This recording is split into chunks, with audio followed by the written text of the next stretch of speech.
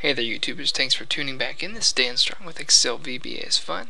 Today we're going to work on a little project where we're going to have an account number or whatever you want, and when you whenever you click on any of these cells, they're going to be quote clickable cells. Okay, so whenever you click on them, it'll take the font color black, and it'll make it, at first it'll make it red, and then if you click on it again, it would make it green, and then when you click on it again, it would rotate back to black and start the process all over again.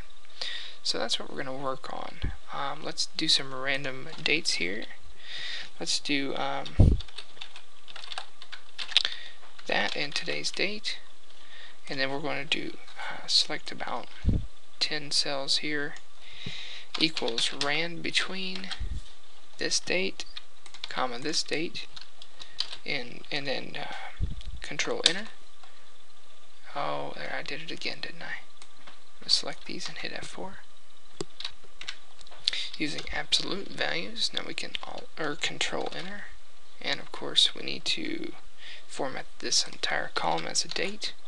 So I'm formatting them by hitting control 1. You can also right click on a cell and hit format. And let's see here. And click on date.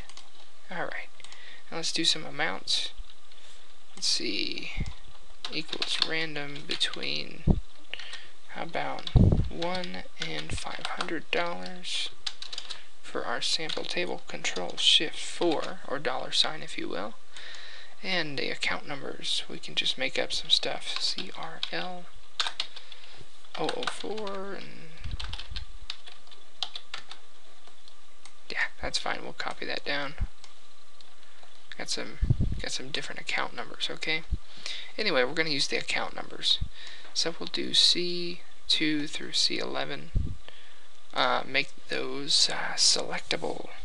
So first thing we want to do is figure out what it's like to change the font colors, and specifically pinpoint the hex numbers for those colors. It's real easy. Go to the developer tab. We're going to record a quick macro. Not going to give any details on it. I just want to see what it records whenever I change the font to red, and then whenever I change it to this green here, and then whenever I change it to black again. And that's all we wanted to do, so I'm going to click stop recording, and I'll save my worksheet in case anything locks up, right? Alt F11, let's take a look at the macro that was created in Module 1. Here it is, macro 1. Okay, so with the selection.font, so the .color, the tint and shade was 0, so we can kind of ignore that. It didn't change at all. But the selection.font.color went from negative whatever to this, and then to XL theme color light 1. That must be black, the default. It even has a special little built-in variable for that. So let's do some rotating. Let's do this. Let's make our own macro right next to this, so we can just kind of copy and paste some stuff. So we want to have naming it blah, because I'm going to move this into a worksheet function pretty soon. So if selection.font.color equals -1677, no, let's see, if it equals XL theme color light 1, then, so if it's already black, then we're going to change it to green.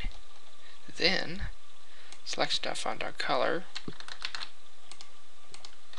equals -16776961, which I'm going to make a note to myself is red. Else if, and then I'm going to get an error if I do this, but I'm going to do it. Otherwise, if the selection dot blah blah blah it equals 16776961, so if it's red, then make it whatever the other one is. make it green, right? I'm going to copy and paste that.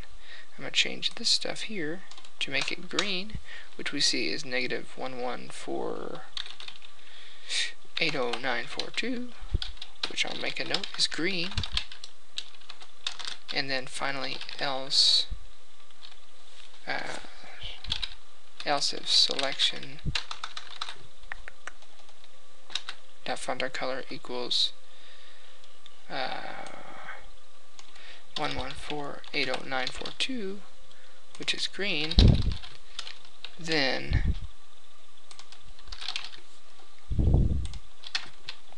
we loop back to black. And that's pretty much it. So we're going to manipulate that into, say, end if.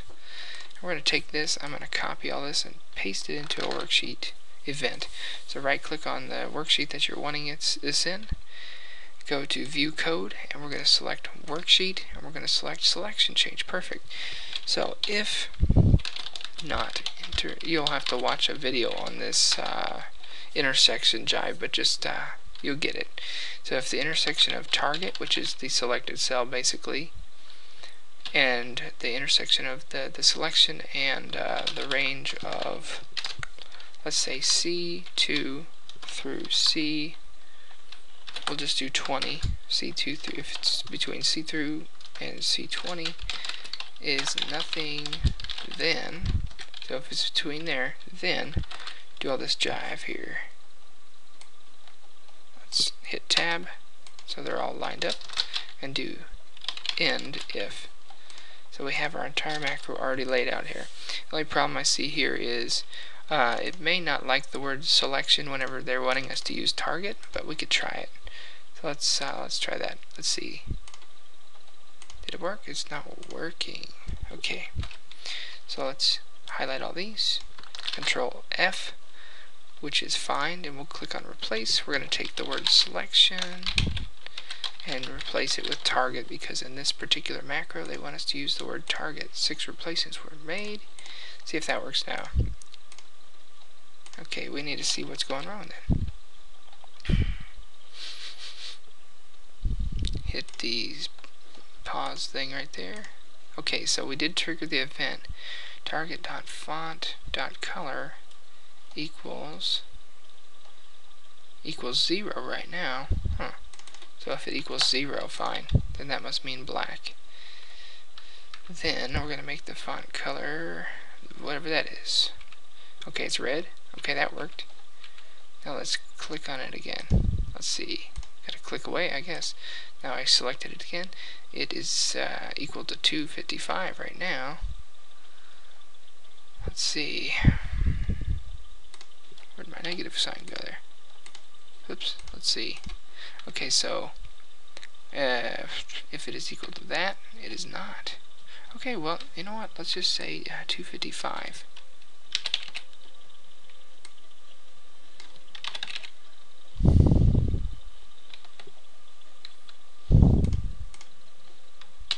Then it goes green.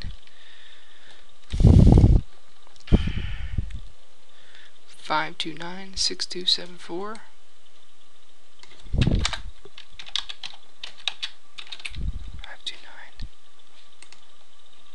5296274.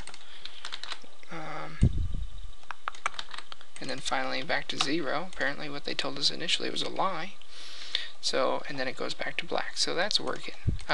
Click here, goes red, click again, and if it'll say if it's green, then go black. Red, green, black, red, green, black. Do do do do do do do do do do. So that's pretty cool. Alright, thanks for watching, guys. God bless.